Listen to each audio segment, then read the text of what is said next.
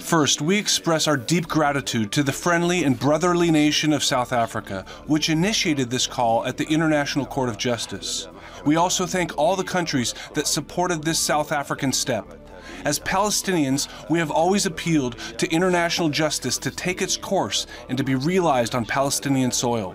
We have always said that the crimes committed by the occupying state in Palestine and now on the land of the Gaza Strip must not go unnoticed, and Israel must be held accountable. We saw the decision of the International Court of Justice after deliberations that lasted about 3 weeks. We consider what was issued by the court as a partial victory for the Palestinian people.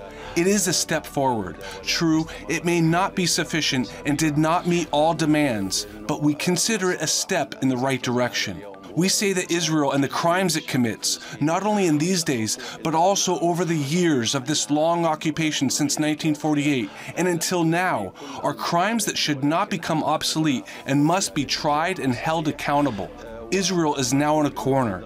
The whole world listened to what the court said and presented in terms of reasons and facts, which largely confirmed what South Africa went to in its lawsuit against the occupying state. And much of the evidence presented by South Africa in its case and in its call to support the Palestinian people was adopted.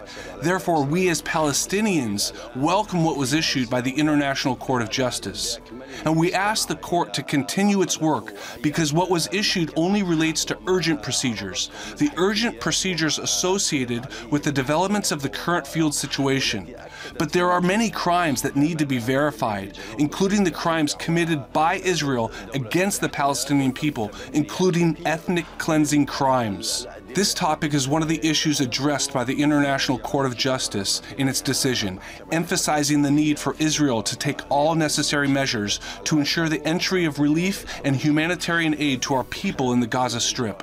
Now Israel is on trial in this aspect and must respect the court's decision and lift all restrictions it has imposed on the entry of relief and humanitarian aid since the beginning of this aggression. Aid is piling up at the ports and airports of Arish, and Israel is letting this aid in very slowly, meaning it allows the entry of a very limited number of trucks, only meeting about 8% of the needs of the population of the Gaza Strip. Therefore, the court's decision on this matter is clear, and Israel must respect this decision. Also, the international community, its countries, and specialized organizations must monitor and ensure Israel's compliance with this decision. Clearly, Israel is intent on continuing its war, continuing its aggression. There are no signs that Israel is nearing the cessation of this aggression.